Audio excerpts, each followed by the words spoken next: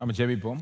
அன்புள்ள பரலோக பிதாவே, இயேசுவின் நாமத்தில் வருகிறோம். ஆண்டவரே, இந்த நல்ல நேரத்துக்காக, இந்த வாய்ப்புக்காக நன்றி செலுத்துகிறோம். உம்முடைய பிரசன்னத்தில் வந்து ஜெபத்தில் நேரம் செலவிட வாய்ப்பை கொடுத்திருக்கிறேன். இந்த வாய்ப்பை அர்த்தமுள்ள விதத்தில் பயன்படுத்தி கொள்ள நீர்தான் கிருபை செய்வீராக. உம்முடைய வசனத்தின் அடிப்படையில் ஜெபிக்கும் போது உம்முடைய வசனத்தை சரியாய் புரிந்து கொள்ள உதவீராக. ஏற்ற விதத்தில் அதை பற்றி என்ன எங்களுடைய மனதை பலப்படுத்தும், புரிந்து கொள்வதை தாரும். நம்முடைய மண்டை ஜெபிக்க வார்த்தைகளையும் தாரும். பதில் கிடைக்கிற விதத்தில் ஜெபிக்க கற்றுத்தாரும். அர்த்தமுள்ள ஜெபங்களை, வல்லமையுள்ள ஜெபங்களை ஏறெடுக்க கிருபை செய்யும். உடைய ஜனங்கள் ஆசீர்வதிக்கப்படட்டும், உடைய நாமம் மகிமைப்படட்டும். இயேசுவின் நாமத்தில் ஜெபிக்கிறோம், ஆமேன். வெள்ளிக்கிழமை ஜெப நேரத்தில் நாம் எப்போவுமே ஒரு வேத பகுதியின் அடிப்படையில் ஜெபிப்பது உண்டு. இன்றைக்கு நாம் தெரிந்து கொண்டிருக்கிற வேத பகுதி வந்து லூக்கா சுவிசேஷம் 1ஆம் அதிகாரம் 46 முதல் 55 அந்த பகுதி தான் வாசிக்க போகிறோம். ஆனால் அதுக்கு முன்னால் இருந்தே நம்ம பார்க்க போகிறோம். இது வந்து மரியாளினுடைய அந்த பாட்டு. கிறிஸ்மஸ் சீசன் வந்து விட்டது. இன்றைக்கி 2ஆம் தேதி இல்லையா? இதுதான் வருஷத்தின் கடைசி வெள்ளிக்கிழமை ஜெபமாக இருக்கிறதுனால நான் இந்த ஒரு பகுதியை தேர்ந்தெடுத்திருக்கிறேன். கிறிஸ்மஸ் சீசனில் நிறைய பாட்டை பாட போகிறோம். ஆனால் இதுதான் ஒரிஜினல் கிறிஸ்மஸ் பாட்டு, மரியாளுடைய பாட்டு. இதுதான் கிட்டத்தட்ட முதல் கிறிஸ்மஸ் பாட்டுன்னு கூட சொல்லலாம். சங்கீதங்களில் எப்படி பாடல்கள் இருக்கோ அந்த பாடல்களை நம்ம வாசித்து புரிந்து அதன் அடிப்படையில் ஜெபிக்கிறோமோ, அதே போல் இந்த பாடலை பார்த்து, இந்த பாடலுக்கு பின்னால் இருக்க காரணத்தை பார்த்து, அப்புறம் இந்த பாடலை பார்த்து இதன் அடிப்படையில் நம்ம ஜெபிக்க போகிறோம். வாசிப்போம். இந்த பாடலினுடைய வார்த்தைகளை வாசிப்போம். லூக்கா சுவிசேஷம் 1ஆம் அதிகாரம் 46 55. அப்பொழுது மரியாள், என் ஆத்துமா கர்த்தரை மகிமைப்படுத்துகிறது, என் ஆவி என் இரட்சகராகிய தேவனில் களி கூறுகிறது. அவர் தம்முடைய அடிமையின் தாழ்மையை நோக்கி பார்த்தார். இதோ இது முதல் எல்லா சந்ததிகளும் என்னை பாக்கியவதி என்பார்கள். வல்லமையுடையவர் மகிமையானவைகளை எனக்கு செய்தார். அவருடைய நாமம் பரிசுத்தமுள்ளது. அவருடைய இரக்கம் அவருக்கு பயந்திருக்கிறவர்களுக்கு தலைமுறை தலைமுறைக்கும் உள்ளது. தம்முடைய புயத்தினாலே பராக்கிரமம் செய்தார். இருதய சிந்தையில் அகந்தை உள்ளவர்களை சிதறடித்தார். பலவான்களை ஆசனங்களிலிருந்து தள்ளி தாழ்மையானவர்களை உயர்த்தினார். பசி உள்ளவர்களை நன்மைகளினால் நிரப்பி ஐஸ்வர்யம் உள்ளவர்களை வெறுமையாய் அனுப்பிவிட்டார். நம்முடைய பிதாக்களுக்கு அவர் சொன்னபடியே ஆபிரகாமுக்கும் அவன் சந்ததிக்கும் என்றென்றைக்கும் இரக்கம் செய்ய நினைத்து தம்முடைய தாசனாகி இஸ்ரவேலை ஆதரித்தார் என்றாள். மரியாளினுடைய இந்த பாட்டு வந்து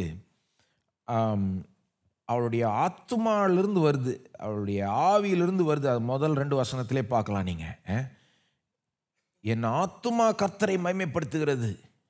வாயினால் மகிமைப்படுத்துறது வேற, ஆத்துமா கர்த்தரை மகிமைப்படுத்துறதுன்னா வித்தியாசம் இருக்கு இல்லையா? என் ஆவி என் இரட்சகராகிய தேவனில் களி கூறுகிறது. அதாவது நிறைய பேர் பாட்டு பாடுறாங்க, ஆனால் ஒரு சிலர் தான் ஆவி ஆத்துமாலிருந்து பாட்டு பாடுறாங்க. அந்த உள்ளத்தின் ஆழத்திலிருந்து பாடுறது வேற இல்லையா? நிறைய பேர் வந்து வாயளவில் தேவனை மகிமைப்படுத்துகிறாங்கன்னு சொல்லலாம். ஆனால் ஆத்துமாவே கர்த்தரை மகிமைப்படுத்துறதுன்னா அது வந்து, அதாவது மனசார முழு உள்ளத்தோடன்னு சொல்லுவோம் இல்லையா? உள்ளத்தின் ஆழத்திலிருந்துன்னு சொல்லுவோம் இல்லையா? இப்போ எப்போவுமே இந்த 2 விதம் இருக்குது நம்மகிட்ட.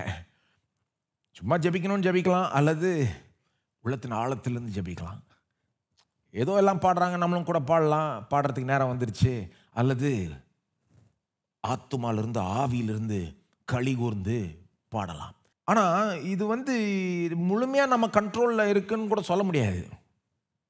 அதாவது சும்மா நினச்சா அப்படியே ஆத்துமாலேருந்து ஒன்றும் பாட முடியாது. அது வரணும். அது எப்படியோ அந்த உள்ளத்தின் ஆழத்திலிருந்து அந்த ஒரு பாட்டோ அந்த ஜெபமோ அந்த நன்றியோ வரணும் இல்லையா? அது வந்து ஒரு சுவிட்ச் மாதிரி இப்போ வரட்டும் அப்படின்னு போட்டு நம்ம அப்படி கிடையாது. அதுக்கு பின்னால் சில காரணங்கள் உண்டு. மரியாள் வந்து இப்படி பாடினதுக்கு சில காரணங்கள் உண்டு இல்லையா? என்ன அவளை இப்படி பாடுறதுக்கு நடத்தினது கொஞ்சம் யோசித்து. What let her to Singh like this? இவ்விதமாய் பாடுறதுக்கு மரியாளை எது நடத்தினதுன்னா, இதுக்கு முன்னால் நடந்த சம்பவங்களை நம்ம பார்க்கணும். இதுக்கு முன்னால் என்ன நடந்தது முக்கால்வாசி கிறிஸ்தவர்களுக்கு தெரியும். ஒரு தூதன் வந்து மரியாள் இடத்துல போய் ஒரு வாக்கு கொடுக்குறான். தேவனுடைய வார்த்தை அந்த தூதன் மூலமாய் வருது இல்லையா? இந்த மாதிரி 26ஆம் வசனத்திலே, இதுக்கு முன்னால் பாருங்கள், 26ஆம் வசனத்திலே அந்த தேவதூதன் மரியாள்கிட்ட வரான். காப்ரியேல் வந்து தேவனுடைய அந்த வார்த்தையை சொல்லுகிறான். தேவன் சொல்லி அனுப்பின வார்த்தை என்னன்னு சொல்கிறான்? 28ஆம் வசனத்தில், கிருபை பெற்றவளே வாழ்க, கர்த்தர் உடனே இருக்கிறார், ஸ்திரீகளுக்குள்ளே நீ ஆசீர்வதிக்கப்பட்டவள். அவன் சொல்கிறான் அந்த வார்த்தையை. மரியாள் வந்து பயப்படுறாள். ஆனால் 29ஆம் வசனத்தில் அவனை கண்டு அவன் வார்த்தையினால் கலங்கி இந்த வாழ்த்துதல் எப்படிப்பட்டதோ என்று சிந்தித்து கொண்டுகிறாள். அப்போது கலங்குறா, முதல்ல பயப்படுறா. 30ஆம் வசனத்தில் தூதன் திரும்ப பேசுகிறான்.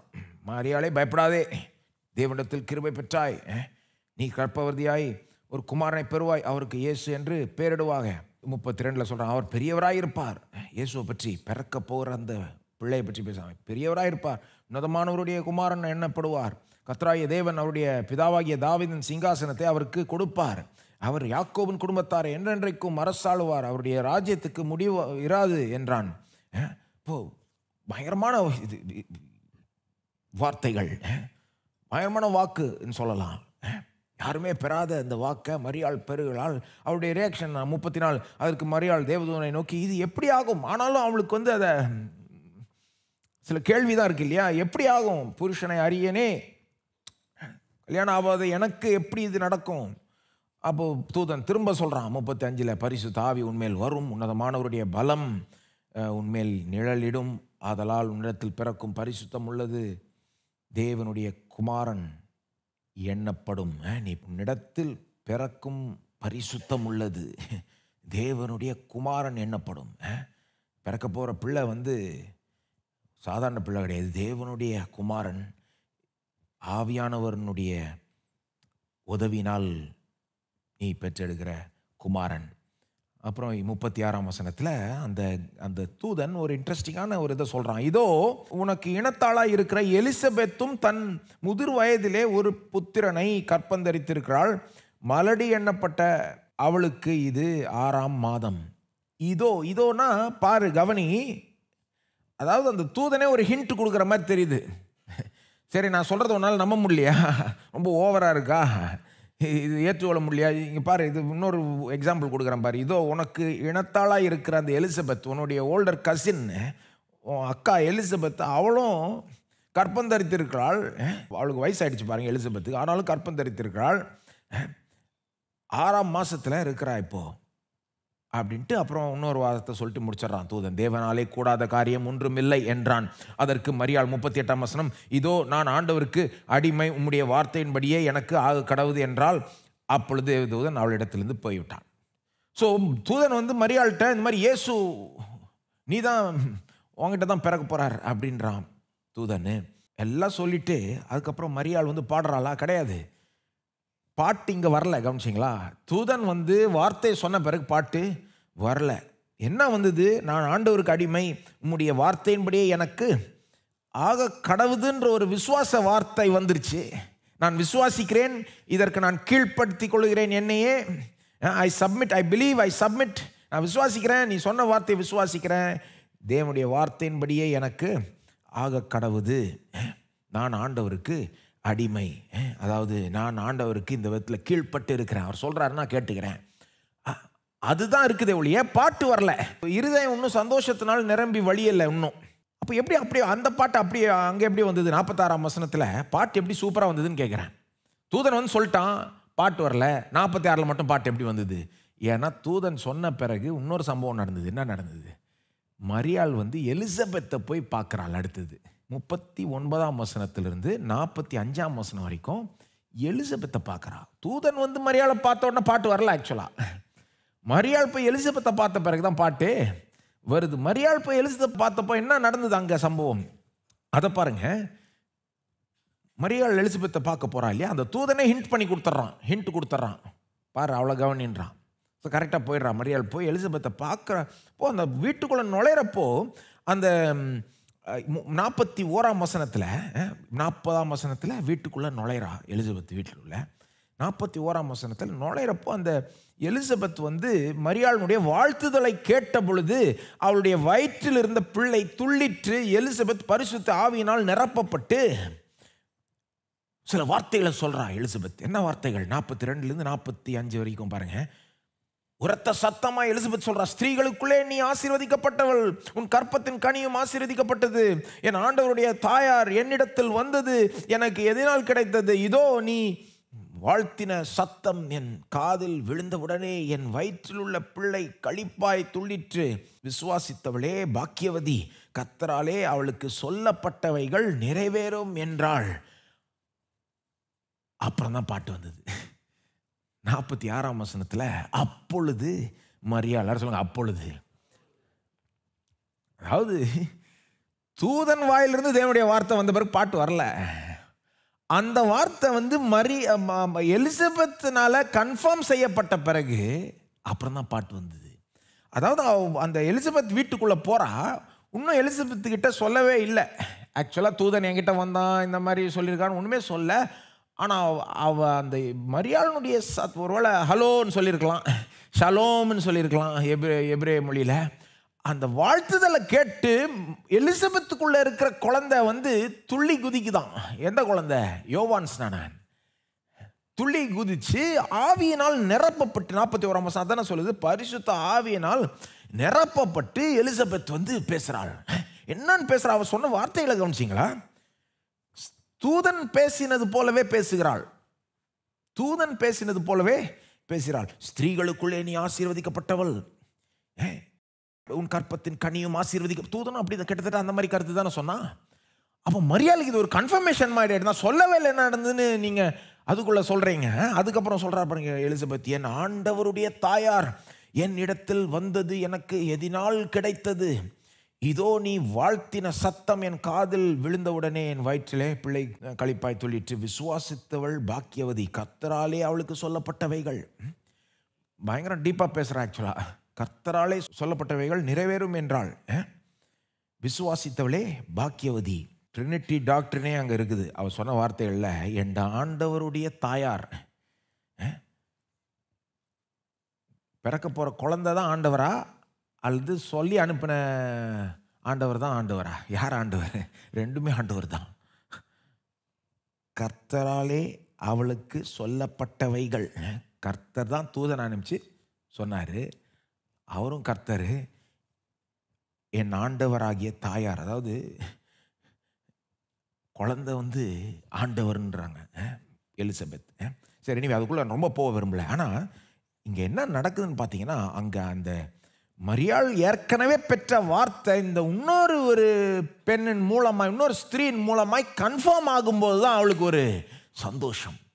அப்போ தான் பாட்டு வருது அவளுக்கு. அப்பொழுது மரியாள் என் ஆத்துமா கர்த்தரை மகிமைப்படுத்துகிறது, என் ஆவி கர்த்தருக்குள் களி கூறுகிறது அப்படின்றா. அப்போது என்ன நடந்ததுன்னு கவனிச்சிங்களா? இங்கே மரியாள் இவ்விதமாய் பாடினதுக்கு காரணம் வந்து தேவனுடைய வார்த்தை அவளுக்கு வந்தது முதலாவது.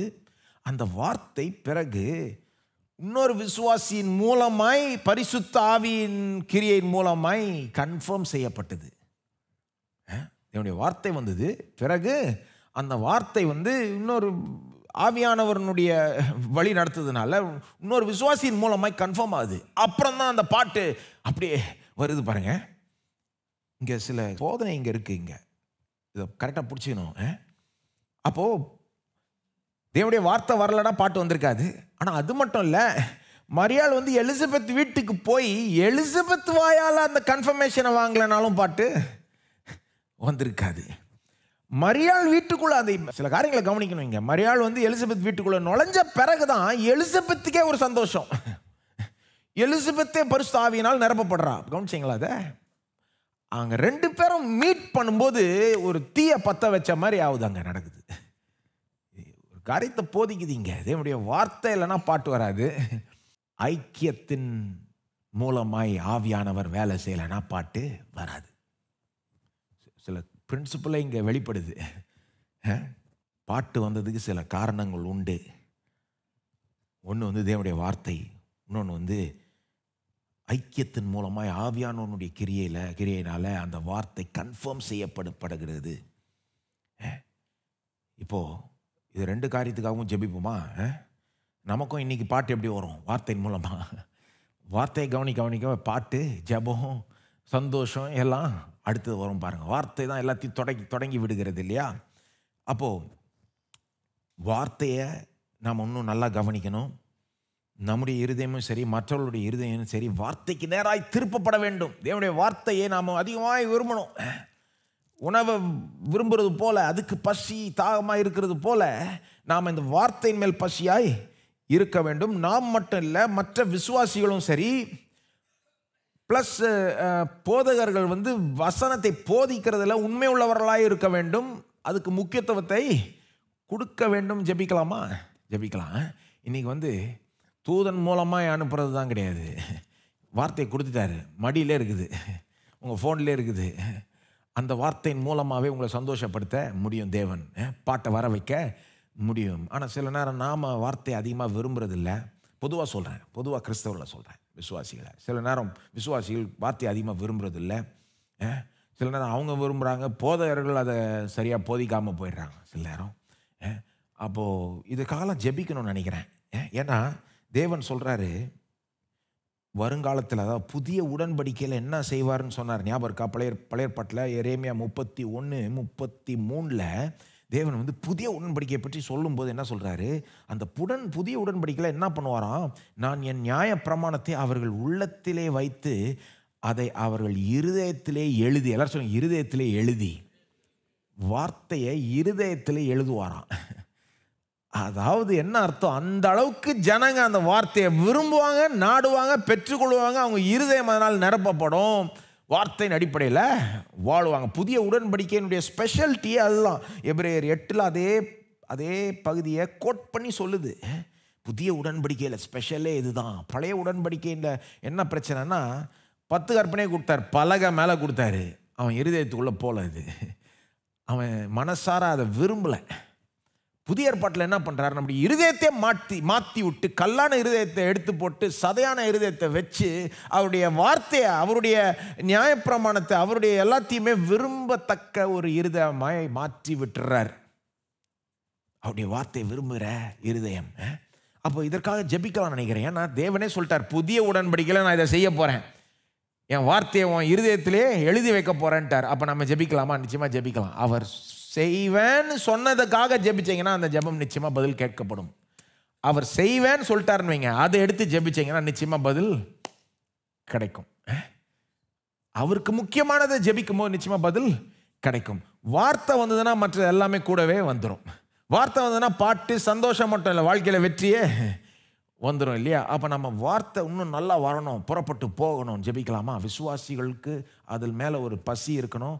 போதகர்கள் அதை எடுத்து போதிக்க இன்னும் பலப்படணும், அபிஷேகம் பெறணும் அப்படின்னு ஜெபிப்போமா? எல்லாருக்காகவும் ஜெபிப்போம். விசுவாசிகள், நம்ம சபை விசுவாசிகள், பொதுவாக இந்த பட்டணத்தில், இந்த தேசத்தில் இருக்க விசுவாசிகளுக்காக ஜெபிப்போம், சபைகளுக்காக ஜெபிப்போம், போதகர்களுக்காக ஜெபிப்போம். இந்த வார்த்தைக்கு முதல்ல நம்ம கொடுக்க வேண்டும், ஜெபிப்போம். ஏன்னா அது இல்லைன்னா பாட்டு இல்லை, வாக்கு இல்லைன்னா பாட்டு இல்லை. ஒரு குமாரனை பெறுவாய் அப்படின்ற வாக்கு இல்லைன்னா பாட்டே கிடையாதுங்க. ஸ்தோத்திரம் ஆண்டவரே, உம்முடைய வார்த்தைக்காக நன்றி செலுத்துகிறோம். இப்பொழுதும் உம்முடைய வார்த்தையின் அடிப்படையில் ஜெபிக்க எங்களுக்கு கற்றுத்தந்ததுக்காக நன்றி ஆண்டவரே. இது இன்னும் நல்லா செய்ய, உம்முடைய வார்த்தைக்கு இன்னும் முக்கியத்துவத்தை எங்கள் வாழ்க்கையில் கொடுக்க எங்களை நடத்துவீராக. இந்த சபை மக்களை நடத்துவீராக. இந்த சபை மக்களுக்கு வார்த்தையின் மீது இந்த பசி அதிகமாக இருக்கட்டும் ஆண்டவரே, அதிகமாகட்டும். போதகர்கள் ஆண்டவரே, எனக்காக ஜெபிக்கிறேன். போதகர்கள் எனக்காக மற்றும் மற்ற போதகர்களுக்காக ஜெபிக்கிறேன் ஆண்டவரே. எங்களுக்கும் ஆண்டவரே உம்முடைய வார்த்தையின் மேலே ஒரு பெரிய ஒரு மரியாதை, பெரிய ஒரு இதையும் தருவீராக ஆண்டவரே. உம்முடைய வார்த்தையை அதுக்கு இன்னும் முக்கியத்துவம் கொடுக்க, இன்னும் நல்லா படிக்க, இன்னும் நல்லா புரிஞ்சிக்க, அதை போதிக்கிறதுல இன்னும் தீவிரமாக இறங்க நீர் எங்களை பலப்படுத்துவீராக, எங்களை நடத்துவீராக. உடைய போதவர்களையும் சரி, உடைய ஜனங்களையும் சரி, உடைய வார்த்தையை நோக்கி நடத்துவீராக. இந்த வசனம் நீ சொல்லியிருக்கிறபடியே எங்களுடைய இருதயத்தில் உம்முடைய நியாயப்பிரமாணத்தை எழுதுவீராக, எங்களுடைய உள்ளத்தில் அதை வைப்பீராக, நீர் அதை செய்வீராக. ஸ்தோத்திரம் ஆண்டவரே. எந்த அளவுக்குனா, இனி ஒருவன் தன் அயலானாலும் ஒருவன் தன் சகோதரனையும் நோக்கி கர்த்தரை அறிந்து கொள் என்று போதிப்பதில்லை. அவர்களில் சிறியவன் முதல் பெரியவன் மட்டும் எல்லாரும் என்ன அறிந்து கொள்வார்கள் என்று கர்த்தர் சொல்லுகிறார். நீர் சொல்லியிருக்கிறீர் ஆண்டவரே, சிறியவன் முதல் பெரியவன் மட்டும் எல்லாரும் உம்மை அறிந்து கொள்வார்கள். உம்மை அறிந்து கொள்ளுகிற அறிவில் பஞ்சம் இருக்காது இயேசுவின் நாமத்தில். நீர் அதை விரும்புகிறீர், ஆகவே நாங்கள் அதை ஜெபிக்கிறோம். அறிவில் பஞ்சம் இருக்க வேண்டாம், அறிவில் ஒரு குறைவு இருக்க வேண்டாம். தெய்வீக அறிவில், உம்மை அறிகிற அறிவில் ஆண்டவரே, அந்த விஷயத்தில் நாங்கள் குறைவுபட வேண்டாம், குறைவுபட மாட்டோம் என்று கூறுகிறோம். அந்த குறைவை எடுத்து போடுவீராக. எத்தனையோ பேர் அறிவு இல்லாமல் கெட்டு போகிறார்கள். ஆனால் ஆண்டவரே, அப்படி எங்களுக்கு நடக்க வேண்டாம். எங்களுக்கு ஆண்டவரே உம்முடைய அறிவு அதிகமாய் உண்டாகட்டும். கர்த்தரை அறிகிற அறிவு அதில் நாங்கள் வளரும்படி அதிகரிக்கும்படி செய்வீராக. ஸ்தோத்திரம். வெளிப்பாடு இன்னும் அதிகமாய் நாங்கள் பெறும்படி ஆண்டவரே, இன்னும் நல்லா உம்முடைய வசனத்தை, உம்முடைய ஞானத்தை புரிந்து கொண்டு அதன்படி எங்கள் வாழ்க்கையை நடத்தி கொள்ள நீர் தான் கிருபை செய்வீராக. ஸ்தோத்திரம் ஆண்டவரே, ஸ்தோத்திரம். போதகர்களுடைய ப்ரையாரிட்டிஸ் மாறட்டும். உடைய வசனத்துக்கு முதலிடத்தை அவர்கள் கொடுப்பார்களாக. அதை செய்யும்போது பெரிய பலனை பார்ப்பார்களாக. பெரிய ரிசல்ட்ஸ், கனி தருகிற ஊழியமாய் ஆண்டவரே அநேகருடைய ஊழியம் மாறட்டும். ஆண்டவரே, உம்முடைய வார்த்தைகள் அவர்கள் முக்கியத்துவத்தை கொடுக்கும்படி அவளுடைய உள்ளத்தை மாற்றுவீராக. ராஜாவினுடைய இருதயமே உம்முடைய கரத்தில் இருக்குன்னா, போதகர்களுடைய இருதயத்தை நீர் மாற்ற வல்லவராய் இருக்கிறீர். நீர் மாற்றுவீராக ஆண்டவரே. போதகர்களையும் சரி, விசுவாசிகளையும் சரி, உம்முடைய வார்த்தைக்காக இன்னும் அது நோக்கி இன்னும் திருப்புவீராக. ஜெபிக்கும் போது இப்படி நடக்கும் பாருங்க. கர்த்தர் சொல்லியிருக்கிறார், ஒரு நாள் நான் செய்வேன் அப்படின்னு. புதிய உடன்படிக்கையில் செய்வேன், நியாயப்பிரமாணத்தை இருதயத்தில் எழுதுவேன். எந்த அளவுக்குனா, யாரும் சொல்ல மாட்டாங்க, ஒருத்தன் இன்னொருத்தனுக்கு போதிக்க மாட்டான், எல்லாருமே கர்த்தரை அறிந்து கொள்வார்கள். அதாவது எல்லாருக்குமே கர்த்தரை அறிகிற அறிவு வந்துருமா, அந்த அளவுக்கு எல்லாரும் தேவனுடைய வார்த்தையை பெற்று அறிவை பெற்று இருப்பாங்களாம். அந்த நாள் வந்து எவ்வளோ நல்லா இருக்கும் இல்லையா? அது கர்த்தர் செய்வேன்றார். ஆகவே அதை நம்பி ஜெபிக்கிறது நிச்சயம் நடக்கும். சரி, ஸோ ஒன்று வந்து வார்த்தை வரணும், ரெண்டாவது வந்து ஐக்கியம் இருக்கணும். ஒன்று வார்த்தை வரணும், ரெண்டாவது ஐக்கியம் இருக்கணும். மரியாள் வந்து தூதனுடைய வார்த்தையை மட்டும் கேட்டிருந்தா பாட்டு வந்திருக்குமா? அதுக்கப்புறம் அவள் எலிசபெத்தை பார்க்க போனாள்.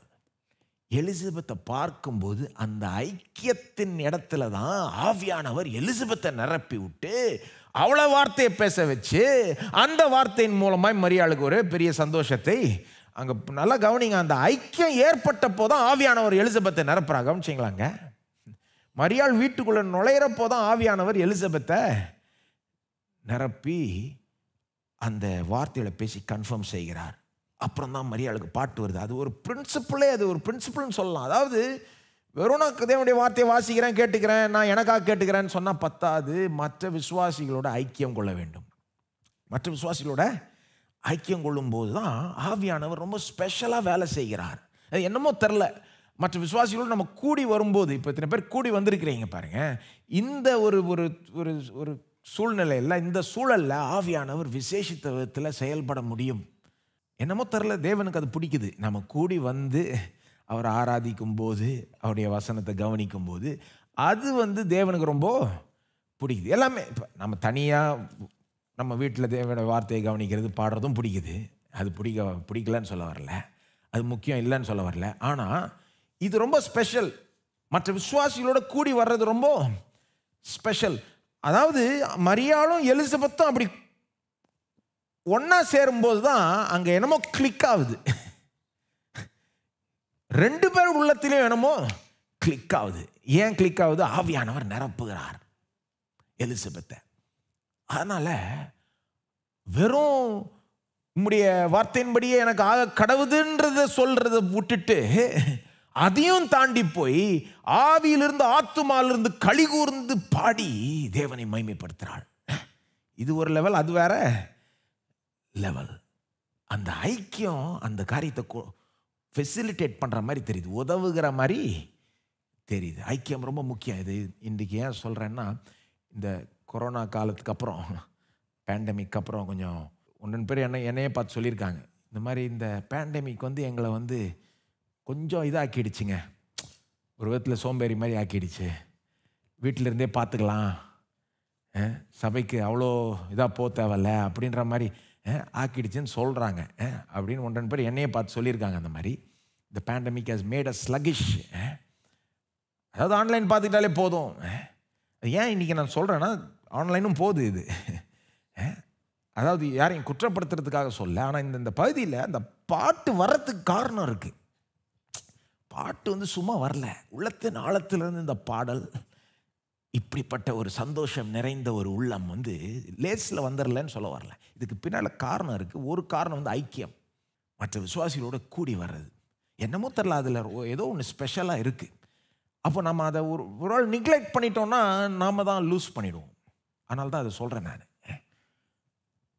ஏன்னா ஒருவேளை சிலர் இதை கேட்கறதுனாலே ஒருவேளை திரும்ப இதை கவனிக்கலாம் இல்லையா? திரும்ப நீங்கள் ஒருவேளை இல்லைங்க முன்ன மாதிரி சபைக்கு அடிக்கடி போக தேவையில்ல, எப்பயாவது போய்க்கலாம் அப்படின்னு நினைக்கிறவங்க அப்படி அதை மாற்றி கொண்டு திரும்ப வரணும்னு விரும்புகிறேன்.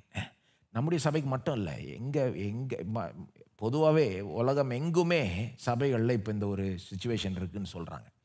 பேண்டமிக் ஜனங்களுடைய சில ஜனங்க எப்படா திரும்ப சபைக்கு போகலான்னு சந்தோஷமாக வந்துட்டாங்க. சிலவங்க கொஞ்சம் வேறு மாதிரி மைண்ட் செட் ஆகிடுச்சு அவங்களுக்கு. அப்போ அவர்களுக்கு நான் பேச விரும்புகிறேன் இன்றைக்கு. ஏன்னா ஆன்லைன் போகிறதுனால அவர்களுக்கு நான் பேச விரும்புகிறேன். ஏன்னா நமக்கு உலகம் எங்கும் இருந்து பார்க்குறாங்க. சபையில் கூடி வர்றது ரொம்ப முக்கியம். சபையில் கூடி வர்றது மட்டும் இல்லை, மற்ற விசுவாசிகளோட கூடி தேவனை ஆராதிக்கிறது, வசனத்தை கவனிக்கிறது ரொம்ப முக்கியம். தனியாக நாம் பாடுறதுக்கும் மற்றவர்களோட சேர்ந்து தேவனை துதிக்கிறதுக்கும் பெரிய வித்தியாசம் இருக்கு இல்லையா? எது தேவனுக்கு அதிக மகிமையை கொண்டு வருது? நாம் மட்டும் அவரை துதிக்கும் போதா, மற்றவர்களோட சேர்ந்து துதிக்கும் போதா? யோசித்து பாருங்க. எது நம்முடைய சந்தோஷத்தை அதிகப்படுத்துது? எந்த சூழ்நிலையில் நம்முடைய சந்தோஷம் அதிகமாக இருக்குது? நம்ம தனியாக பாடும்போதா, மற்றவரோட சேர்ந்து பாடும்போதா, துதிக்கும் போதா? யோசித்து பாருங்க. when a shared joy is a double joy. என் சந்தோஷத்தை இன்னொருத்தரோட நான் ஷேர் பண்ணும்போது டபுள் ஆகிடுது இல்லையா? அதனால தான் எல்லாம் ஃபார்வர்ட் பண்ணிருக்காங்க மெசேஜ். ஏன்னா ஏதோ ஒரு வீடியோ அவங்கள சந்தோஷப்படுத்தியிருக்கு, உடனே ஃபார்வர்ட் பண்ணி இன்னொருத்தர்ட்டையும் ஷேர் பண்ணணும்னு எல்லாருக்கும் ஆசை. ஏன்னா ஷேர் பண்ணுறதன் மூலமாக அவங்க சந்தோஷம் அதிகமாகுது. அப்போ நம்ம ஒன்றாய் கூடி நான் சந்தோஷமாக பாடுறேன்றது மட்டும் இல்லை, இன்னொருத்தரும் என்னோட சேர்ந்து சந்தோஷமாக பாடும்போது நம்முடைய சந்தோஷமே அதிகரிக்குது. அப்போ தேவனுக்கு மகிமை அதிகமாக உண்டாகுது, நம்முடைய சந்தோஷத்தில் ஒரு பெருக்கம் உண்டாகுது. நீங்களே சொல்லுங்கள், இதை எப்படி நாம் நெக்லெக்ட் பண்ணுறது? நிச்சயமாக நெக்லெக்ட் பண்ணவே கூடாது, நாம் தான் லூஸ் பண்ணிவிடுவோம். ஆகவே இதுக்கு நான் ஜெபிக்கணும்னு விரும்புகிறேன். இப்போ ஜெபிக்கலாமா? சில 1-2 பேர் என்ன அப்படியே சொல்லியிருக்காங்க, கொஞ்சம் இந்த பேண்டமிக் எங்களை அப்படியே கொஞ்சம் மந்தமாக ஆக்கி விட்டுருச்சிங்க. அந்த மந்தத்திலேருந்து தேவன் தாமே எழுப்புவார்களாங்க. அவர்களை தேவன் எழுப்பட்டும், திரும்ப சபைக்கு போகும்படி அவர்களை ஊக்குவிக்கட்டும். வந்துட்டாங்கன்னா பாருங்கள், திரும்ப அந்த பழைய தெம்பு வந்துடும். சில நேரம் சிலருக்கு இன்னைக்கு ஒரு மாதிரி டவுனாக இருக்கிறதுனுடைய காரணமே இந்த ஐக்கியம் இல்லாது. வெறும் அது மட்டும் கிடையாது, பல காரணங்கள் இருக்குது. ஆனால் சிலருக்கு காரணம் இதாக இருக்கலாம். திரும்ப மற்றவர்களோட கூடி நீங்கள் ஆராதிக்கும் போது ஆவியானவர் உங்களுக்குள்ளாக ஸ்பெஷலாக கிரியை செய்வார். அது மட்டும் இல்லை, இன்னொரு விசுவாசிகிட்ட இருந்து சில நேரம் நீங்கள் தேவனுடைய வார்த்தையை கேட்கும்போது அது உங்களை பயங்கரமாக ஹெல்ப் பண்ணும். வெறும் பிரசங்கியார்ட்டு மட்டும் இல்லை, வெறும் இங்கேருந்து நாங்கள் பிரசங்கிக்கிறது மட்டும் இல்லை, ஒருத்தரை நம்ம ஊக்கப்படுத்துகிறது, ஒருத்தருக்கு தேவனுடைய வார்த்தையை நம்ம சொல்லிக்கொள்கிறது, அதுதான் ஐக்கியம் இல்லையா? ஐக்கியம்னா ஒன்றா கூடி சும்மா டீ காபி சாப்பிட்டு பிஸ்கெட் சாப்பிட்டு போகிறது கிடையாது. அது பேர் ஐக்கியம் கிடையாது. அதையும் சொல்லிடணும். ஐக்கியம், fellowship revolves around the word of God. இங்கே மரியாளும் எலிசபெத்தும் ஐக்கியம் கொண்டப்போ அவங்க என்னத்தை ஷேர் பண்ணுறாங்க? தேவனுடைய வார்த்தையை தான் ஷேர் பண்ணுறாங்க. ஏதோ டீ காப்பியை ஷேர் பண்ணல, தேவனுடைய வார்த்தையை சுற்றி ஐக்கியம் கொள்வது ரொம்ப முக்கியம். அப்போ நம்ம ஜெபிப்போமா? ஜெபிப்போம், விசுவாசிகளுக்காக ஜெபிப்போம். விசுவாசிகளுக்காக இந்த ஐக்கியத்தை நெக்லெக்ட் பண்ணவங்க தேவன் அவளை திரும்ப சபைக்கு கொண்டு வரணும் அப்படின்னு ஜெபிக்கலாம். ஏன்னா இது எல்லா விதத்துலேயும் நல்லது, எல்லாருக்குமே நல்லது இது. ஸ்தோத்திரம் ஆண்டவரே, ஸ்தோத்திரம் ஆண்டவர். இது உம்முடைய சித்தம். நீர் நாங்கள் ஒன்று கூடி வரணும்னு விரும்புகிறீர். இதை நாங்கள் நிராகரிக்கணும்னு இதை நீர் விரும்பவில்லை. அதை நாங்கள் லூஸ் அவுட் பண்ணுறோம். எத்தனையோ நேரத்தில் நாங்கள் அறியாமலே நாங்கள் லூஸ் அவுட் பண்ணிடுறோம். எங்களுடைய எஃபெக்டிவ்னஸ் போய்விடுது. இன்னொருத்தருக்கு நாங்கள் ஒரு என்கரேஜ்மெண்ட்டை கொடுக்கக்கூடாத விதத்துலேயும் நாங்கள் we are hindered from giving encouragement to others. ஆகவே ஆண்டவரே, இந்த காரியத்தை ஒரு மாதிரி விட்டவங்களுக்காக ஜெபிக்கிறோம். இந்த ஐக்கியத்தை ஆண்டவரை கவனிக்காம ஆன்லைனே பார்த்தா போதும் நினைக்கிறவர்களுடைய மனசை மாற்றுவீராக. திரும்ப அவங்க சபைக்கு அவர்களை போகும்படி அவர்களை நடத்துவீராக. மற்ற விசுவாசிகளோடு ஐக்கியம் கொள்ள ஒரு மனசை கொடுத்து அதை செய்யும்படி அவர்களை நடத்தும். அது மட்டும் இல்லை, நாங்கள் ஒன்று கூடி வரும்போது ஆவியானவர் எங்களை நிரப்பட்டும். ஒன்று கூடி வரும்போது அது பெரிய ஒரு ரிசல்ட் இருக்கட்டும், அதில் பெரிய ஒரு கனி இருக்கட்டும், பெரிய ஒரு வித்தியாசம் இருக்கட்டும். ஆண்டவரே, நாங்கள் ஒன்றி கூடி வரும்போது சும்மா ஏதோ பேருக்கு வந்து ஆராய்ச்சி போயிட்டோன்றதுக்காக வேண்டாம். ஆண்டவரே, நீர் உம்முடைய பிரசன்னத்தை விசேஷத்த விதத்தில் வெளிப்படுத்தும்படி கேட்டுக்கொள்கிறோம். ஆவியினால் எங்களை நிரப்பும்படி கேட்டுக்கொள்கிறோம். இது வரைக்கும் நாங்கள் காணாத அளவில் எங்களை ஆவியினால், பரிசுத்த ஆவியினால் நிரப்புவீராக. ஆதி திருச்சபை ஒன்று கூடி வரும்போது நீர் அவளை ஆவியினால் நிரப்பி அவர்கள் அந்நிய பாஷையில் பேசி ஆண்டவர்களே உம்மை துதித்து ஒருத்தரை ஊக்கப்படுத்தினது போல எங்களையும் அப்படி ஆக்குவீராக. எங்களை பரிசுத்த ஆவியினால் நிரப்புவீராக. ஸ்தோத்திரம் ஆண்டவரே. ஒன்று கூடி வரது பெரிய ரிசல்ட்ஸை ப்ரொடியூஸ் பண்ணட்டும். ஆண்டவரே, உம்முடைய நாமத்தை மகிமைப்படுத்தட்டும். ஸ்தோத்திரம் ஆண்டவரே. ஒருத்தரை நாங்கள் ஊக்கப்படுத்தட்டும். ஸ்தோத்திரம் ஆண்டவரே. ஒருத்தரை ஊக்கப்படுத்துறது ரொம்ப முக்கியம். என்கரேஜ் பண்ணுறது ரொம்ப முக்கியம்.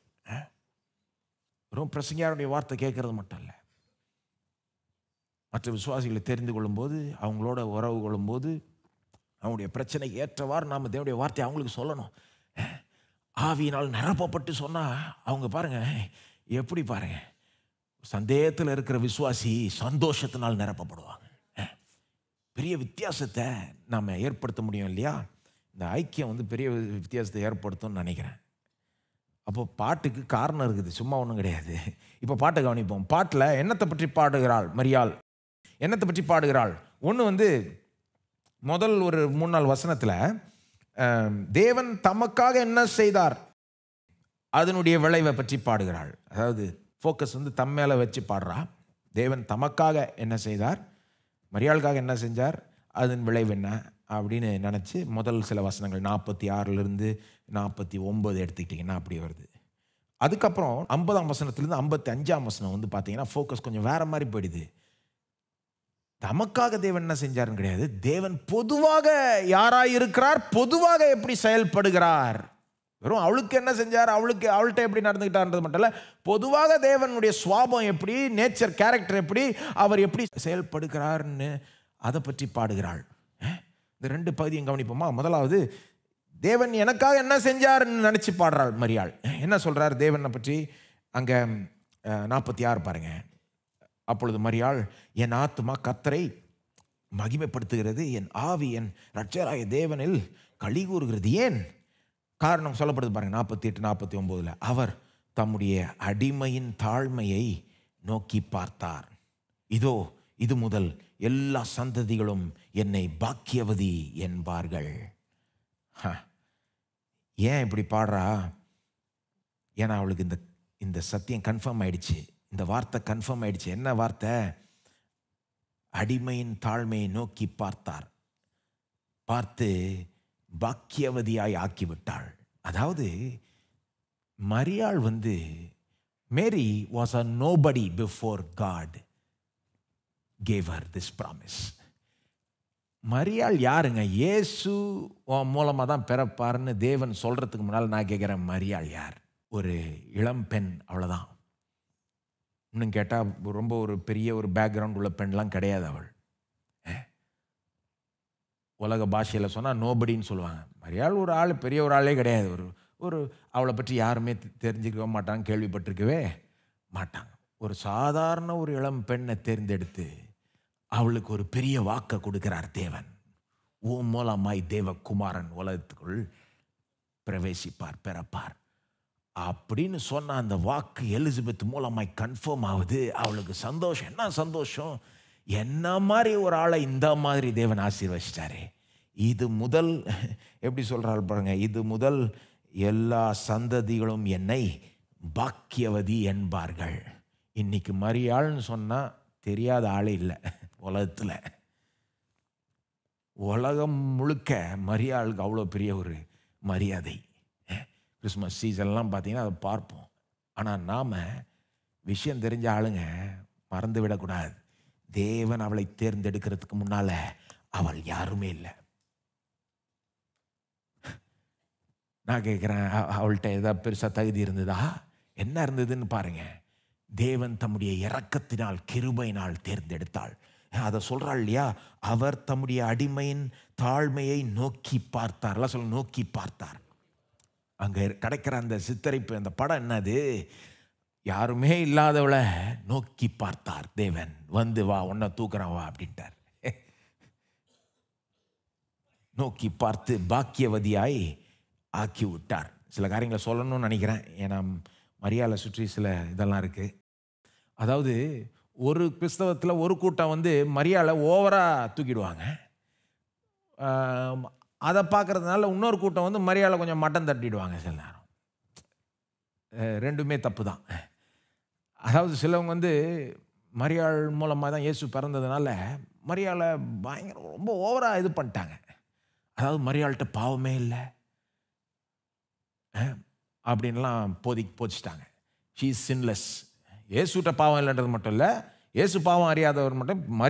மரியாள்கிட்ட பாவம் இல்லை. மரியாள் தொடர்ந்து இப்படி இருந்தாங்க அப்படி இருந்தாங்கலாம் அதுக்குள்ளே ரொம்ப போக விரும்பல. ஆனால் மரியாதை கேட்டிங்கனாலே சொல்லிடுவாங்க. மரியாதை சொல்லிடுவாங்க இல்லையா, தம்முடைய அடிமையின் தாழ்மையை நோக்கி பார்த்தார். மரியாள் வந்து ஒரு பெரிய ஆளாவே இல்லை, அவங்க ஒரு சாதாரண ஆளாக இருந்தாங்க. தம்முடைய அது மட்டும் அவங்க எப்படி பேசுகிறாங்க பாருங்க. 47 என் ஆவி என் ரட்சகராகிய தேவனில். தேவனை எப்படி சொல்றாங்க பார்த்தீங்களா? என் ரட்சகராகிய தேவன். எல்லாரும் சொல்லுங்க, என் ரட்சகராகிய தேவனில். மரியாள் வந்து தேவனை எப்படின்னு சொல்றாங்க? என் ரட்சகர். ரட்சிப்பு தேவையில்லைன்னா ஏங்க என் ரட்சகர்னு சொல்லணும்? மரியாளுக்கே ரட்சிப்பு தேவைப்பட்டது. யார் ரட்சித்தது? மரியாளை. அவள் மூலமாய் வந்த தேவகுமாரன் தான் மரியாளையே ரட்சித்தது. மரியாளை கேட்டாலே சொல்லிடுவாங்க, என் ரட்சகராகிய தேவனில் களி கூறுகிறது. அடிமையின் தாழ்மையை நோக்கி பார்த்தார். அப்போ வந்து மரியாளும் நம்மை போல ஒரு மனுஷி தான். தேவன் அவளை தேர்ந்தெடுத்து இந்த விதத்தில் தூக்கி விட்டார். தேவகுமாரன் மரியாள் மூலமாக வந்ததுனால மரியாளுக்கு ஒரு விசேஷித்த ஒரு மரியாதை உண்டாயிடுச்சு. அது இருக்கணும் தான், கண்டிப்பாக இருக்கணும். அந்த ஒரு கனத்தையும் மரியாதையும் நம்ம மரியாளுக்கு செலுத்தணும். ஏன்னா தேவன் அந்த மாதிரி ஆக்கி விட்டார், அவ்வளோதான். தேவன் தூக்குறவங்கள வேறு யாரும் இது பண்ண முடியாது இல்லையா? அப்போது மரியாளுக்கு நம்ம கொடுக்க வேண்டிய மரியாதையை கொடுக்கணும். ஆனால் மறந்துடக்கூடாது, தேவன் தேர்ந்தெடுக்கிறது மேலே அவள் யாருமே இல்லை. அது போல தான் நாமளும். இங்கே மரியாளுடைய கதை எப்படியோ அது போல தான் நாமும் ஒரு தாழ்மையான இடத்துல தான் இருந்தோம். அடிமை நாமளும் சொல்லலாம், மரியாளோட சேர்ந்து அடிமையின் தாழ்மையை நோக்கி பார்த்து நம்மளை பாக்கியவான்களை ஆக்கிவிட்டார். இது நமக்கும் பொருந்தும் இல்லையா? நாமளும் மரியாதை போல தேவன் நம்ம தேர்ந்தெடுக்கிறதுக்கு முன்னால், நம்மளை ரட்சித்ததுக்கு முன்னால் நம்ம யாராக இருந்தோம் நான் கேட்குறேன்? பாவிகளாக இருந்தோம், தேவனுக்கு சத்துருக்களாக இருந்தோம், பாவத்தின் சேற்றில் கடந்தோம், பிசாசின் பிடியில் இருந்தோம். இன்னும் வேணுமா லிஸ்ட்டு? போதுமா? நம்முடைய நிலை என்னவா இருந்தது? தேவன் நம்மை ரட்சிக்கிறதுக்கு முன்னால் நம்முடைய நிலை என்னவா இருந்தது? ரொம்ப மோசமான, ரொம்ப கீழ்த்தனமான ஒரு நிலையில் இருந்தோம். அந்த எண்ணம் இருக்கணும் ஒவ்வொரு கிறிஸ்தவனுக்கும். எங்கிருந்து வந்தேன்றதை மறந்துடக்கூடாது.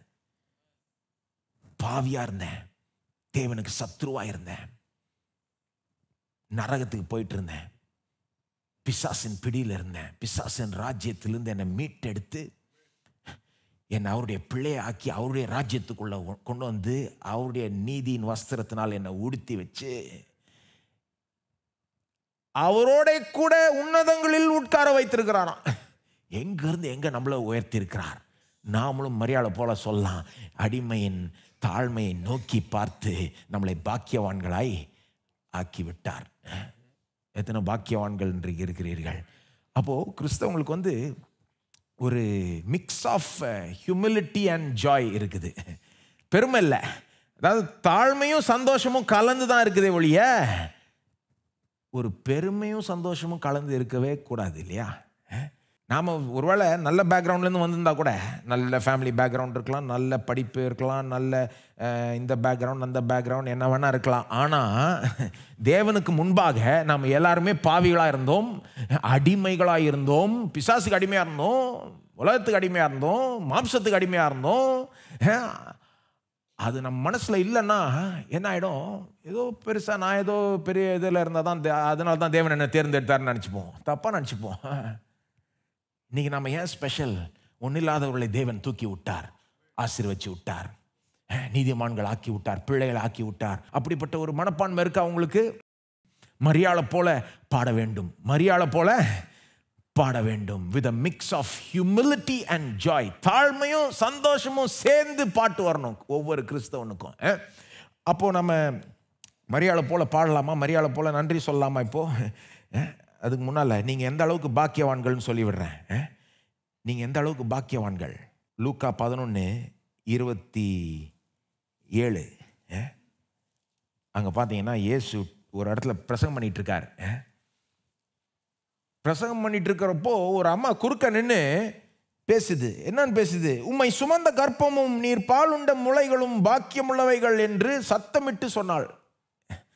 ஏசு பிரசங்கம் பண்ணுற சூப்பராக பிரசங்கம் பண்ணுறாரு. பிரசங்கம் அவ்வளோ சூப்பராக இருக்கிறதுனால ஒரு அம்மா தாங்கிக்க முடியாமல் பேசுது. உம்மை சுமந்த கர்ப்பம், உமக்கு பால் கொடுத்த அந்த முளைகள் பாக்கியமுள்ளவைகள் அப்படின்னு சத்தமிட்டு சொல்கிறப்போ இயேசு அதுக்கு பதில் சொன்னார். என்ன பதில் சொன்னார் தெரியுமா? அவர் அப்படியானாலும் அது இருக்கட்டும், தேவனுடைய வார்த்தையை கேட்டு அதை காத்து கொள்கிறவர்களே அதிக பாக்கியவான்கள் என்று இயேசு சொன்னார். அந்த அம்மா சொல்லுது உம்முடைய தாயார் தான் பாக்கியவான்னு. இயேசு சொல்றாரு அது இருக்கட்டும், நான் சொல்றதை கேளு, தேவனுடைய வார்த்தையை கேட்டு அதை காத்து கொள்கிறவர்களே அதிக பாக்கியவான்கள். யாரு? நீங்க தான். தேவனுடைய வார்த்தையை கேட்டு அதன்படி செஞ்ச மக்கள் அதிக பாக்கியவான்கள். அப்போ மரியாள் தான் பாக்கியவான், நான் பாக்கியவான் நினைக்கிறது இல்லை, அப்படின்னு நினைக்கிறது தப்பு. இயேசுவே சொல்லிட்டாரு நாம பாக்கியவான்கள். யார் யார் அவருடைய வார்த்தையை கேட்டு அதை செய்கிறார்களோ நாம பாக்கியம். இன்னொரு இடத்துல லூக்கா 8 இயேசு ஒரு இடத்துல பிரசங்கம் பண்ணிட்டு இருக்காரு. கூட்டம் பேக்டா இருக்குது, யாரும் அவர்கிட்ட நெருங்க முடியாது. அவர்கிட்ட வந்து சொல்றாங்க, உங்க தாயாரும் உங்க சகோதரர்களும் உங்களை பார்க்கறதுக்கு காத்து கொண்டிருக்காங்க, வெளியே உள்ள நுழைய முடியல, கொஞ்சம் அவங்கள வந்து பாருங்க அப்படின்னு குறுக்க வந்து சொல்றாங்க இயேசுகிட்ட. லூக் 8:19 இயேசு அங்க பதில் சொல்றாரு, தேவனுடைய வசனத்தை கேட்டு அதன்படி செய்கிறவர்களே எனக்கு தாயும் எனக்கு சகோதரருமாய் இருக்கிறார்கள். ரொம்ப ஷாக்கிங்கான பதில். கொஞ்சம் வாங்கலேன் இயேசு, உங்கள் தாயும் உங்கள் சகோதரரும் உங்கள் ஃபேமிலி வெயிட் பண்ணிட்டுருக்காங்க பார்க்கறதுக்கு, நுழைய முடியல, கூட்டம் அப்படி இருக்கு. இயேசு சொல்கிறார், என் வார்த்தை கேட்டு செய்கிறவங்க என் தாய், என் சகோதரர், என் குடும்பத்தார். நான் கேட்குறேன், நீங்கள் பாக்கியவான்களா? தேவனுடைய வார்த்தையை கேட்டு செய்கிறவர்கள் பாக்கியவான்கள். நம்ம சோத்தரிப்போமா தேவனை? மரியாதை போல சோத்தரிப்போம். அதாவது நம்முடைய தாழ்மையான இடத்தை நினச்சி பார்ப்போம். எங்கேருந்து வந்தோம், எப்படி தேவன் நம்மை ஆசீர்வதிச்சிருக்கார் நினச்சி அவரை ஸ்தோத்தரிப்போம். அதை மறந்துடவே கூடாது. கிறிஸ்தவர்களாகிய நாம் எங்கேருந்து வந்தோன்றதை மறந்துடவே கூடாது. ஸ்தோத்திரம் ஆண்டவரே. ஆண்டவரே, நாங்கள் எண்ணி பார்க்கிறோம், நாங்கள் பாவிகளாய் இருந்த எங்களை நீர் தேடி வந்தீர்.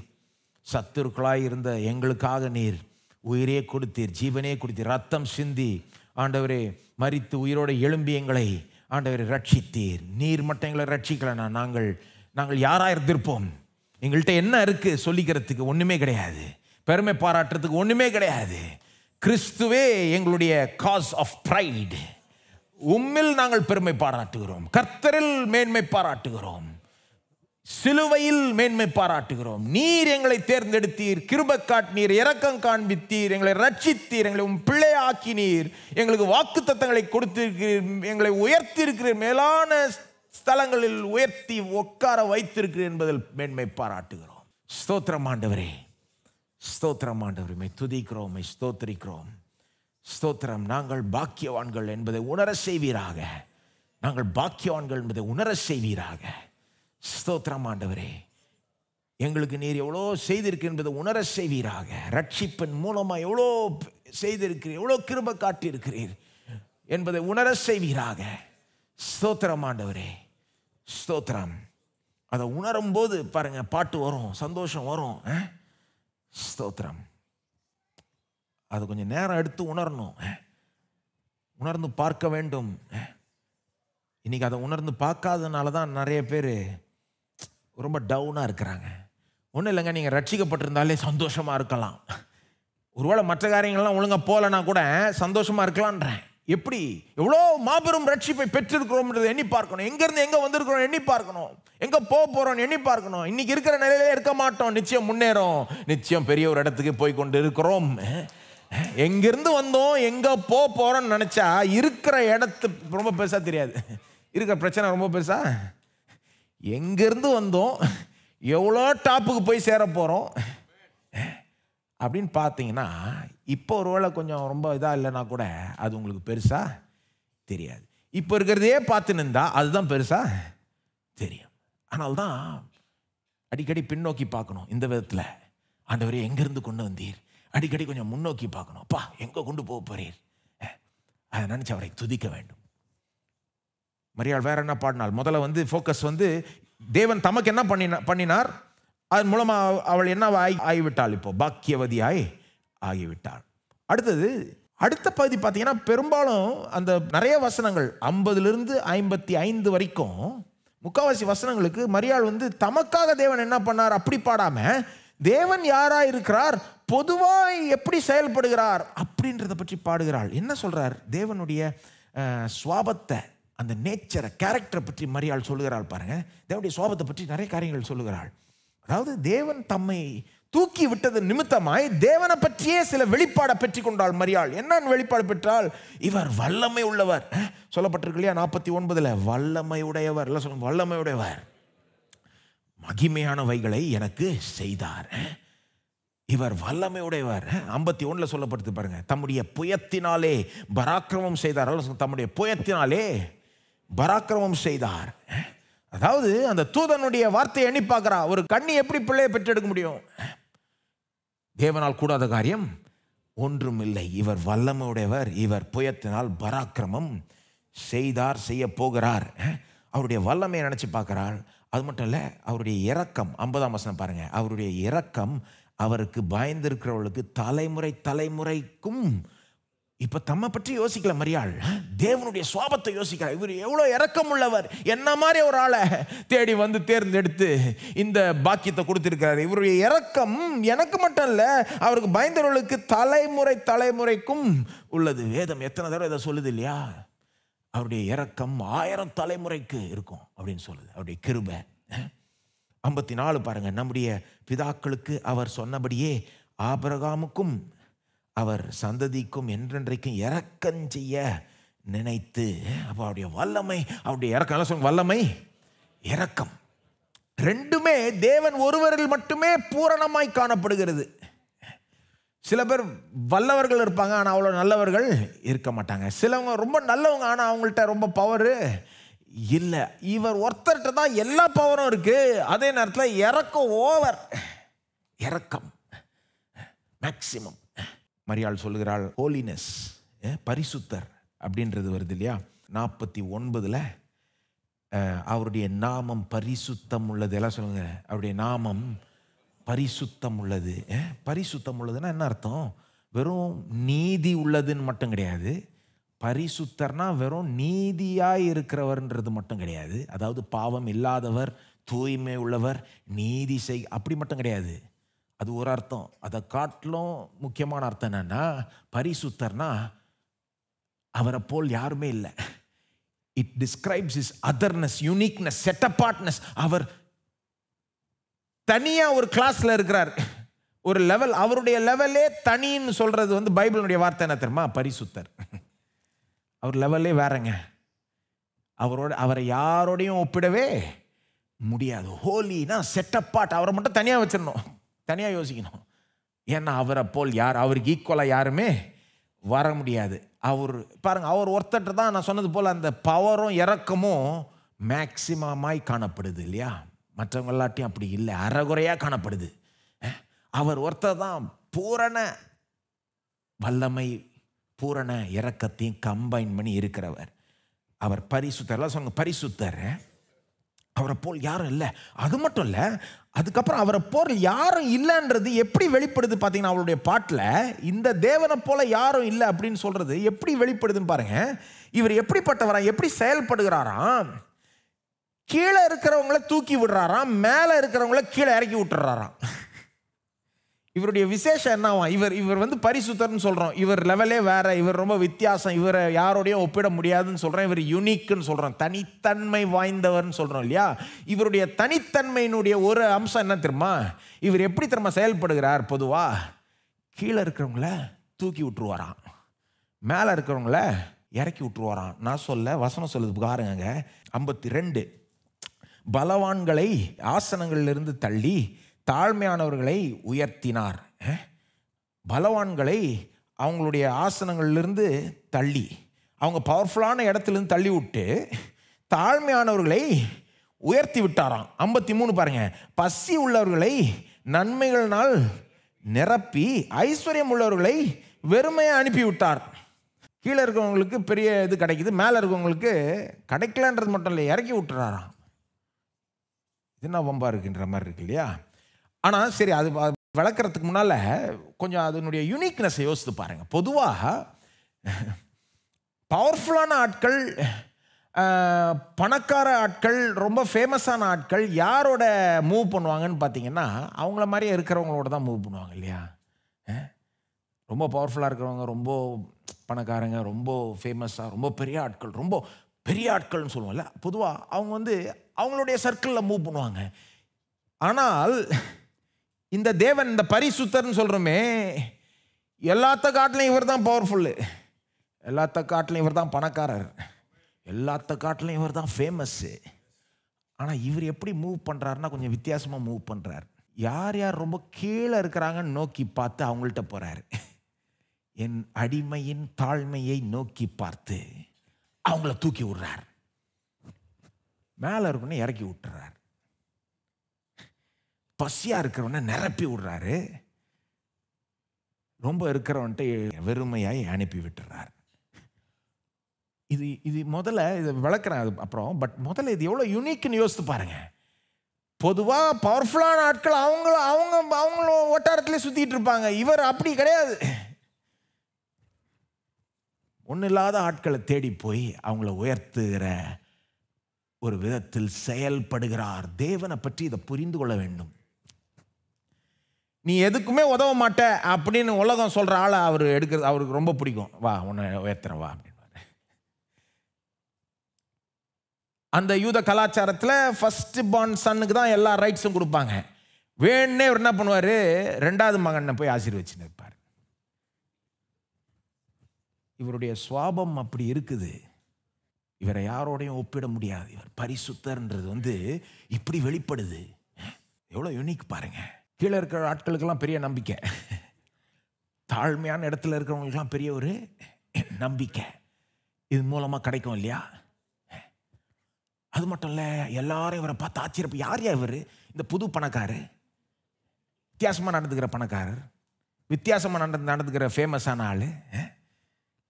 மற்ற பணக்காரர்களோட ஃபேமஸான ஆட்களோட இவரை ஒப்பிடவே முடியாது. மற்ற பவர்ஃபுல்லான ஆட்களோட இவரை ஒப்பிடவே முடியாது. இவர் தனி, இவர் லெவலே தனி, இவர் செயல்படுற விதமே தனி, இவர் சுவாபமே தனி. இப்போ இதை எப்படி புரிஞ்சுக்கணும்? இதை தேவன் வந்து பணக்காரர்களுக்கு எதிரியாக இருக்கிறாரா? பணக்காரர்கள் ஃபேமஸாக இருக்கிறவங்க பவர்ஃபுல்லான ஆட்களுக்கு தேவன் எதிரியா? அதுதான் சொல்ல வருதா? அப்படி கிடையாது. கீழேருந்து மேலே தூக்கி விட்டா அப்புறம் அவன் மேலே வந்துட்டான், அப்போ அவனுக்கு எதிரி ஆகிடுவாரா? கீழேருந்து அவர் தான் தூக்கி விடுறாரு, தூக்கி விட்ட பிறகு எதிரி ஆகிடுவாரா? நமக்கு கிடையாது. என்ன சொல்ல வருது இந்த வசனம்? அதாவது என்ன சொல்ல வருதுன்னா, அவர்கிட்ட உதவி பெறணும்னா அவருக்கு முன்பாக நாம் நம்மையே தாழ்த்தி கொள்ள வேண்டும். அதுதான் பிரின்சிபல். தேவன்கிட்ட உதவி வேணும்னா ஒரு 2 பேசிக்கான காரியம் வேணும். ஒன்று வந்து விசுவாசம், இன்னொன்று வந்து தாழ்மை. Faith and humility. விசுவாசமும் தாழ்மையும், அது 2மே இருக்கணும். ஒன்று இருந்து இன்னொன்று இல்லைன்னா அது தவறான தாழ்மை. தாழ்மை இருக்குங்க, விசுவாசமே இல்லைன்னா தவறான தாழ்மைங்க. விசுவாசம் இருக்குது, தாழ்மை இல்லைன்னா தவறான விசுவாசங்க. தாழ்மையும் இருக்கணும், விசுவாசமும் இருக்கணும். அப்போதான் சரியான தாழ்மை, அப்போதான் சரியான விசுவாசம். அது 2மே இருக்கும்போது தேவனுடைய உதவியை பெற்றுக்கொள்ளலாம். 2ல் ஏதாவது ஒன்று மிஸ்ஸிங்னாலும் உதவி பெற்றுக்கொள்ள முடியாது. ஏன்னா விசுவாசம் இருக்குது, தாழ்மை அது பேர் விசுவாசமே கிடையாது. அதாவது என்ன சொல்ல வருது இந்த வசனங்கள்? தம்மையே தாழ்த்தி கொள்ளுகிறவர்களை தேவன் உயர்த்துகிறார். அதாவது என்ன அர்த்தம்? நாம் உலகத்தில் எவ்வளோ பெரிய ஆளாவனா இருக்கலாம், ஆனால் அவர்கிட்ட போகிறப்போ நாம் யாருன்னு மறந்துடக்கூடாது. உலகத்தில் எவ்வளோ பெரிய ஆளாவனா இருக்கலாம், ஆனால் அவர்கிட்ட போகிறப்போ நம்ம யார்? அவர் ஜீவனை கொடுக்கலன்னா நமக்கு எங்கே ஜீவன்? அவர் சுவாசத்தை கொடுக்கலன்னா எங்கே சுவாசம்? அவர் நமக்கு உயிரை கொடுக்கலன்னா, எல்லா ஆசீர்வாதங்களும் பாக்கியங்களும் கொடுக்கலன்னா எங்கேருந்து? நமக்கு ரட்சிப்பை கொடுக்கலன்னா எங்கேருந்து இருப்போம்? அப்போ அவர்கிட்ட போகிறப்போ நம்முடைய இந்த பெருசு, இந்த ஃபேமிலி பேக்ரவுண்ட், இந்த படிப்பு, இதெல்லாம் பெருசாக நினச்சிட்டு போனோம்னா அவர்கிட்ட பெற்றுக்கொள்றதுக்கே தடையாகிவிடும். அது தடுத்து நிறுத்துறோம். அவர்கிட்ட போகிறப்போ நம்ம யாருன்றதை புரிந்து கொள்ளணும். எங்கேருந்து வந்தோன்றதை உணர்ந்து தாழ்மையுடன் விசுவாசத்துடன் அவர்கிட்ட போய் கையை நீட்டுவோமானால் அவருடைய உதவியை பெற்றுக்கொள்வோம். அப்படிப்பட்ட ஆட்களை தூக்கி விடுவார். இது மனத்தாழ்மையை சொல்லுகிற ஒரு இடம்.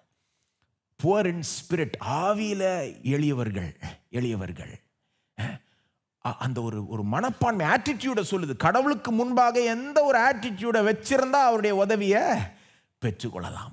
மரியாள்கிட்ட இருக்கிற ஒரு ஆட்டிடியூட் இருக்கணும். அப்போ இன்றைக்கி நாம் கிறிஸ்தவர்களாகிய நாம் இதை மறந்துடக்கூடாது. பாருங்க, கீழே இருக்கிறவங்கள தூக்கி விட்டார். அப்போ மேலே வந்தவங்க ஒருபோதும் நினச்சிக்கூடாது, பார் நான் எவ்வளோப்பா என்ன மாதிரி வந்துட்டேன் பார்.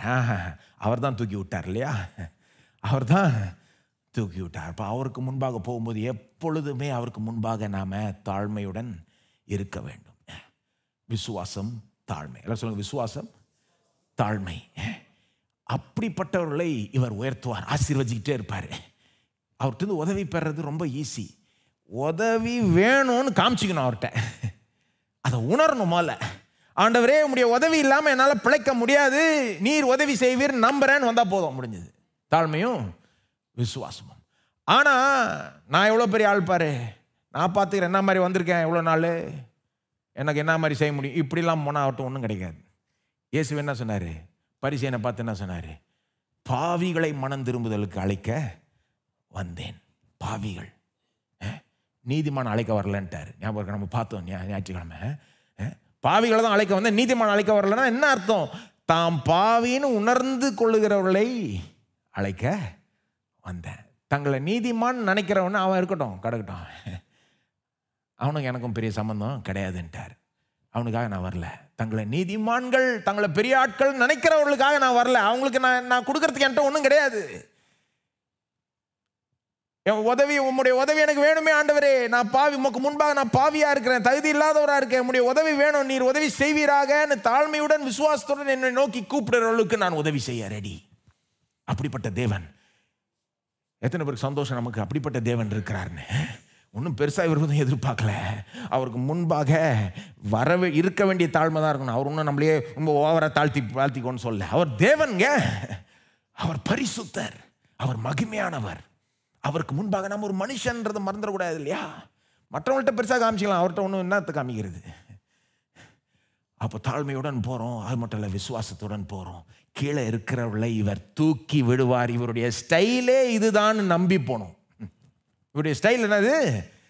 ஒன்றும் இல்லாதவங்கள தூக்கி விடுறது, உதவி வேணுன்றவனை உதவி கொடுத்தவனை தூக்கி விடுறது. இதாங்க அவர் ஸ்டைலு. நம்முடைய ஹீரோனுடைய ஸ்டைலே இதுதான், இயேசு இல்லையா? வித்தியாசம் வித்தியாசம் வித்தியாசம். அதுக்காக துதிப்போமா, அவரை துதிப்போமா? ஸ்தோத்திரம். ஆண்டவரே, இப்படிப்பட்ட தேவனாய் இருக்கிறபடினால் உம்மை துதிக்கிறோம். ஆண்டவரே, இப்படிப்பட்ட தேவனாய் இருக்கிறீர். பலவான்களை ஆசனங்களிலிருந்து தள்ளி தாழ்மையானவர்களை உயர்த்துகிறீர். பசி உள்ளவர்களை நன்மைகளினால் நிரப்பி ஐஸ்வர்யம் உள்ளவர்களை வெறுமையாய் அனுப்பிவிடுகிறீர். ஓ ஆண்டவரே, உம்மிட்டிருந்து உதவி பெறுகிற அந்த நிலையில் இருக்கும்படி எங்களை நடத்துவீராக. உமக்கு முன்பாய் நாங்கள் வைத்து கொள்ள வேண்டிய அந்த தாழ்மையும் அந்த விசுவாசத்தையும் உடையவர்களாய் இருக்கும்படி கிருபை செய்வீராக. ஸ்தோத்திரம் ஆண்டவரே, ஸ்தோத்திரம் ஆண்டவரே. நீர் மட்டுமே மகிமை உள்ளவர், நீர் மட்டுமே உயர்த்தப்பட்டிருக்கிறீர். ஸ்தோத்திரம். ஆகவே நீர் யார், நாங்கள் யார் என்று ஒழுங்காய் உணர்ந்து உமக்கு முன்பாய் வந்து உம்முடைய உதவியை பெற்றுக்கொள்ள உதவி செய்வீராக, கிருபை செய்வீராக. இப்போ அவருக்கு முன்பாக நம்முடைய விண்ணப்பங்களை ஏறெடுப்போமா? கொஞ்சம் நேரம் முடிச்சிடலாம். அதாவது உங்களுக்கு என்ன தேவை? இவர் ரெடியாக இருக்கிறார். தேவை உள்ளவர்களை ஹெல்ப் பண்ணுறதுக்கு ரெடியாக இருக்கிறார். இதை புரிந்து கொண்டு உங்கள் தேவைகளை ஏறிடுங்க. ஆண்டவரே, எனக்கு இது தேவை, அது தேவை. 1000 தேவை சொன்னால் கூட இவர் ரெடி. நீங்கள் சொல்லனா கூட அவருக்கு தெரியும். ஆனால் சொல்லுங்கள், உங்களுக்கு எது முக்கியமாய் கருதப்படுதோ தாழ்மையுடன் விசுவாசத்துடன் உங்களுடைய விண்ணப்பங்களை ஏறிடுங்கள். ஆண்டவரே, நீர் இந்த தேவையை சந்திப்பீரா, அந்த தேவையை சந்திப்பீராக. பசி உள்ளவர்களை நன்மைகளினால் நிரப்புகிறவர். எங்கெங்க குறைவு இருக்குன்னு பார்த்து நிரப்புகிறவர். அப்போ ஆண்டவரே, இங்கே குறைவு இருக்குன்னு நம்ம ஒத்துக்கொள்ளும் போது அவர் அதை நிரப்புவார். ஸ்தோத்திரம் ஆண்டவரே. ஆண்டவரே, நன்மைகளினால் எங்களை நிரப்புவீராக. பசி உள்ளவர்களை நன்மையினால் நிரப்புவீராக. நீதிக்கு பசியாய் இருக்கிறவர்களை திருப்திப்படுத்துவீராக. உம்முடைய வார்த்தைக்கு பசியாய் இருக்கிறவர்களை இன்னும் அதிகமாய் திருப்திப்படுத்துவீராக. உம்முடைய ஞானத்தை நாடுகிறவர்களை திருப்திப்படுத்துவீராக, நிரப்புவீராக. ஆண்டவரே, பொருளாதாரத்தில் குறைவு இருக்கிறவர்களுக்கு ஆண்டவரே நீர் அவர்களை நிரப்புவீராக. அந்த பொருளாதார அந்த வாழ்வில் குறைவு இல்லாத அளவுக்கு நிரப்பும் ஆண்டவரே. பாத்திரம் நிரம்பி வழியட்டும், எந்த நன்மையும் குறைவுபட வேண்டாம் இயேசுவின் நாமத்தில். ஸ்தோத்திரம். ஒரு நன்மையை நீர் எங்கள்கிட்ட விலக்கி வைக்கிறவர் கிடையாது. You withhold no good thing from us. ஸ்தோத்திரம் ஆண்டவரே. ஒரு நன்மையும் குறைவுபடாது என்று நம்புகிறோம். ஆகவே நீர் நிரப்பும் ஆண்டவரே, நிரப்பும். சுகம் என்ற தேவை இருக்கிறவர்களை நிரப்பும் ஆண்டவரே. அந்த சுகத்தை கொடுத்து நிரப்புவீராக. ஸ்தோத்திரம் ஆண்டவரே, ஸ்தோத்திரம் ஆண்டவரே. மரியாள் தேவனை பற்றி ஒரு வெளிப்பாடை பெற்றுக்கொள்கிறாள். இவர் எப்படி வல்லமை நிறைந்தவர், இரக்க நிறைந்தவர், இவரை போல் யாரும் இல்லை. வேணே யார்கிட்ட இல்லைன்னு பார்த்தா அவங்கள உதவி செய்யறது, வேணே யார் கீழே இருக்கான்னு பார்த்தா அவங்கள மட்டும் தூக்கி விடுறது, இந்த வேலையிலே சுற்றி திரிகிறார். இதை இன்றைக்கும் செய்ய அவளுடன் காத்து கொண்டிருக்கிறார். தாழ்மை உள்ளவர்கள், விசுவாசம் உள்ளவர்கள் அவருடைய உதவியை பெற்றுக்கொள்வார்கள். ஸ்தோத்திரம் ஆண்டவரே. உம்மை துதிக்கிறோம், உம்மை ஸ்தோத்தரிக்கிறோம் ஆண்டவரே. என்னுடைய ஜெபங்களை கேட்டதுக்காக நன்றி. நம்மளோட எழுந்து நிற்போமா? ஸ்தோத்திரம். தொடர்ந்து அப்படியே ஸ்தோத்தரிப்போம். ஆண்டவரே, எங்கள் ஜெபங்களை கேட்டதுக்காக நன்றி. ஸ்தோத்திரம் ஆண்டவரே, ஸ்தோத்திரம். நாங்கள் கேட்ட காரியங்களை நிச்சயம் பெற்றுக்கொள்வோம் என்று நம்புகிறோம். ஆபிரகாமுக்கு அவருடைய சந்ததிக்கு நீர் சொன்ன வாக்கு எங்களுக்கும் பொருந்தும், சொன்ன காரியங்கள் எங்களுக்கும் பொருந்தும். மரியாளை போல எங்களை நீர் பாக்கியவான்களை ஆக்கிவிட்டிருக்கிறீர். இயேசுவின் மூலமாய் ஆண்டவரே நாங்கள் எல்லா விதமான நன்மைகளையும் பெற்றுக்கொள்ளலாம் என்ற அந்த நிச்சயத்துக்காக நன்றி ஆண்டவரே. ஸ்தோத்திரம், ஸ்தோத்திரம், ஸ்தோத்திரம். நீர் பெருசாக எங்கள்கிட்ட இருந்து எதையும் எதிர்பார்க்கல, கையை நீட்ட தான் எதிர்பார்க்கிறீர், அவ்வளோதான். நாங்கள் உம்மை நோக்கி கரங்களை நீட்டுகிறோம். எங்களுடைய கண்களை உம்மிடத்தில் ஏறெடுக்கிறோம். உம்மை விசுவாசிக்கிறோம். எங்களுடைய எதிர்பார்ப்பெல்லாம் உம்மிடத்திலிருந்து இருக்கிறதே ஆண்டவரே. we expect great things from you. உம்மிடத்திலிருந்து பெரிய காரியங்களை எதிர்பார்க்கிறோம். ஸ்தோத்திரம் ஆண்டவரே. இந்த கிறிஸ்மஸ் சீசனில் தொடர்ந்து எங்களை வழி நடத்துவீராக ஆண்டவரே. மரியாளை போல பாட செய்வீராக. உள்ளத்தின் ஆழத்திலிருந்து மகிழ்ந்து களி கூர்ந்து ஸ்தோத்திரம் உம்மை பற்றிய பெரிய ஒரு வெளிப்பாடை பெற்று பாட செய்யும். ஸ்தோத்திரம் ஆண்டவரே. எங்களை திருப்திப்படுத்தும். எல்லா நன்மையினால் எங்கள் வாழ்க்கையை திருப்திப்படுத்தும். எல்லாத்த காட்டிலும் நீரே எங்களை திருப்திப்படுத்துகிறவராக இருக்கிறீர். நீரே எங்களுடைய சந்தோஷமாக இருக்கிறீர். நீரே எங்களுடைய திருப்தியாக இருக்கிறீர். You are our Joy. உம்மில் நாங்கள் களி கூறுகிறோம். நீர் எங்களோட வைத்திருக்கிற அந்த உறவு, நீர் எங்களோட இருப்பது, அதில் களி கூறுகிறோம். துதிக்கிறோம், ஸ்தோத்திரிக்கிறோம். தொடர்ந்து எங்களை வழி நடத்தும் ஆசீர்வதியும். இயேசுவின் நாமத்தில் ஜெபிக்கிறோம். ஆமேன். கர்த்தர் உங்களை ஆசீர்வதிப்பார்.